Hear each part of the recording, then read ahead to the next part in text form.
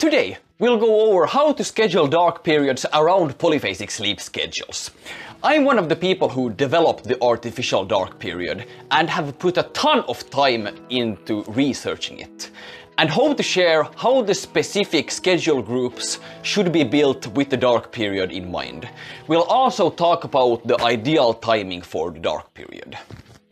Hello everyone and welcome back to the channel. My name is Crimson Flower and I'm a main author of Polyphasic.net, the community recommended resource for polyphasic sleepers. So today's topic is dark period scheduling, and it's a part of our series on the dark period. If you haven't checked out the previous videos on the subject, be sure to do this before watching this video. Or don't, I can't force you. So the thing here is that we want the dark period to span uninterruptedly between preferably around 8 and 10 hours in length, regardless of the schedule we're on. That's our initial goal to strive for, and when possible we also want to end a sleep by waking up from the sleep with ending the dark period. Okay, what I mean by this is that when you wake up, it's really easier to do so by blasting your face with bright light, but you can't really do that during the dark period. So it might be beneficial because of that to extend your dark period until your first nap or your second core or third core, so that it's much easier to wake up from that because of the light blasting.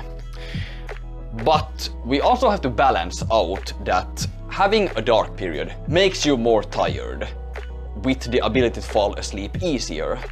So if you feel like your productivity is significantly impacted by having a dark period, and it's for example 10 hours in length, it might be beneficial to shorten it to 8 hours and thus miss out on the ability to fall asleep easier for the next sleep, but staying awake and being more productive instead of that.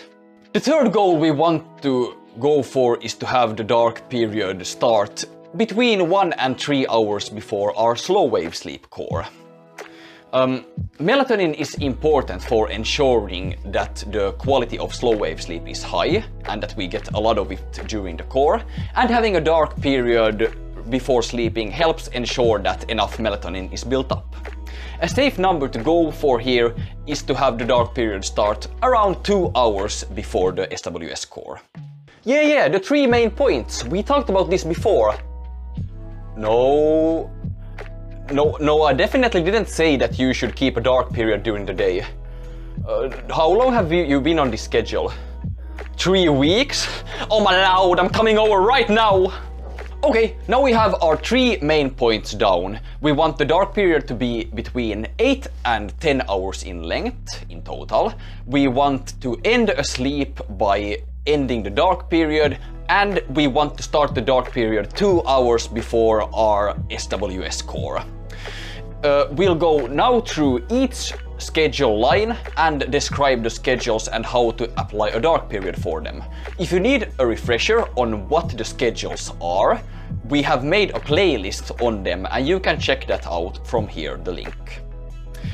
The first line we'll go through is the Biphasic line. With segmented, you want the dark period to span between the cores.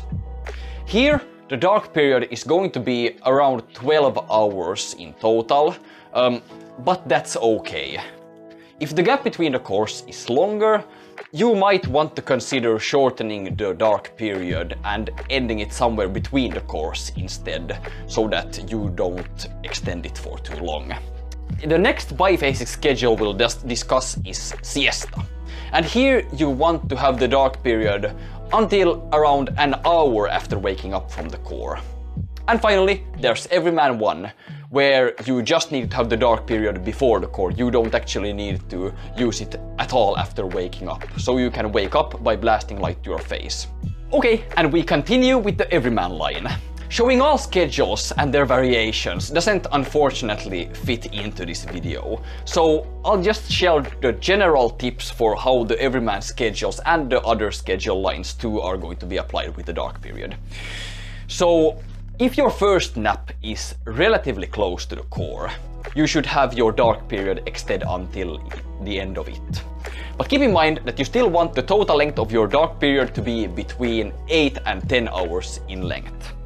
If you're on an Everyman 2 with a core starting at 11 PM and your first nap at noon, it doesn't really make sense to have the dark period drag out all that way. So just cut it shorter in that case. With the dual core line, you want the dark period to span between the whole core gap if possible. Though there's a limit to this as well. Because of how the dual core lengths are on the standard dual core schedules, you most likely want to have a dark period between your cores if the gap between them is 5 hours or shorter. But if your cores are further apart than that, you would likely need to cut your dark period shorter and introduce light between the cores. And that's if the dark period is longer than 12 hours in length, because that would be too long. If your cores are further apart than 5 hours, consider cutting the dark period shorter. Though this does of course depend on which specific schedule you're on. Now we come to the tricore line. On Triphasic, you want the dark period to last between the night core and the dawn core. On Tricore 1 and Tricore 2, you want at least 2 of the cores to be covered with the dark period, preferably 3. But it of course depends on the specific schedule that you're on. Still, as I've said many times in this video, strive to go for a dark period length between 8 and 10 hours. And finally, we come to the wackiest schedule group, the nap-only schedules. The thing here is that you can look at applying a dark period here in 2 different ways. Either you wish to pursue a long-term nap-only schedule, or you just want to do it short-term to get a feeling of what it's like. If you're doing nap-only schedules and plan to stay on them for long-term for a long time, you want to use a dark period there. But if you're only doing it short-term, a few days of messing up with your circadian rhythm isn't really going to kill you, so you don't need to apply it there. But I want to point out that if you're doing a nap-only schedule with a goal of going for a gradual adaptation or using it as an acceptation method, you should use a dark period, because when you switch to the next schedule, it's going to really benefit you from having the stable circadian rhythm. No, I explicitly told you to have a dark period on naptation. Yeah, of course you're sleeping during the day now. You've messed up your circadian rhythm.